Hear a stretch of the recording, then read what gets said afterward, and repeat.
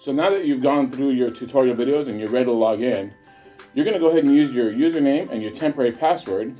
You're going to check off the box that says I'm not a robot, and you're going to log in once you've got the green check mark. From here, the first step is that you're going to be asked to read and agree to our terms of agreement. You'll scroll down to the bottom and you'll just agree. Now, you're going to get your first opportunity to upgrade to a full account because there's some limitations to the trial. You're only going to be allowed to have 2 farms.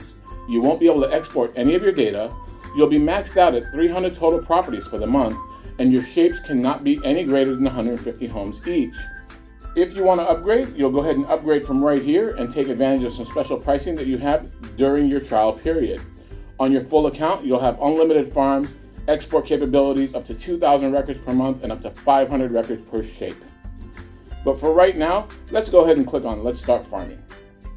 You'll confirm, and the first thing that it's going to ask you to do is enter an address for a farm.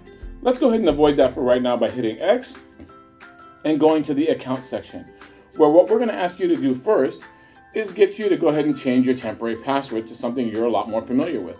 You'll click on account section, change password, enter your original temporary password, your new password, and confirm it, and we ask that you just use letters and numbers and no special characters. You'll hit change password, and from there you'll be prompted to re-log in with your username and your new password.